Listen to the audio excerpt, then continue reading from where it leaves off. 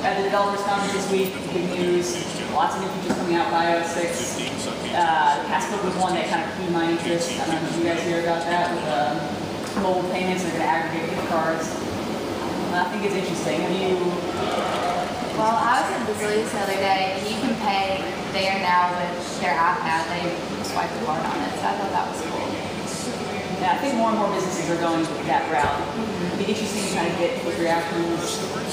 Yeah, what do you think? I've checked it out.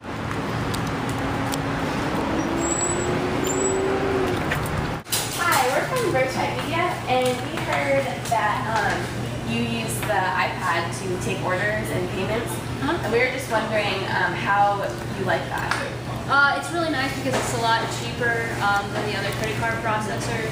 They only charge 2.75% instead of like 3 or 4% for other providers. How are the customers reacting to using that? They think it's really cool. They like that they can email themselves a receipt or text themselves a receipt, so that's pretty cool. Okay, so you're getting a lot of positive. Yeah, everybody likes it. Yeah. So you would rather have someone help you than finding it yourself?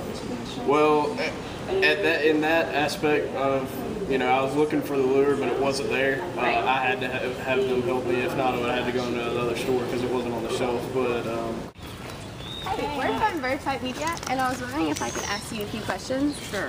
When you go to the grocery store, would you rather go to the self-checkout line, or would you rather go to the cashier?